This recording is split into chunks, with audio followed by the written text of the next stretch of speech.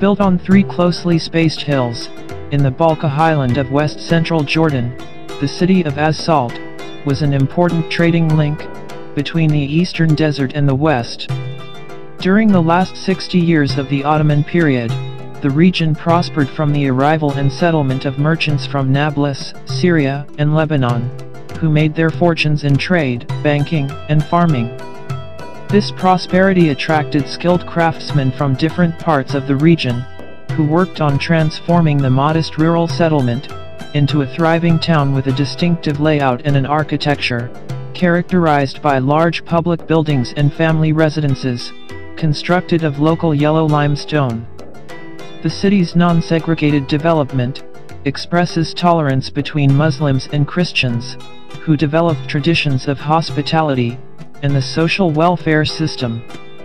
The cultures of tolerance, hospitality, and social welfare practiced by the Bedouin peoples of the region were common throughout the area, and have contributed to the construction of a modern Transjordanian identity.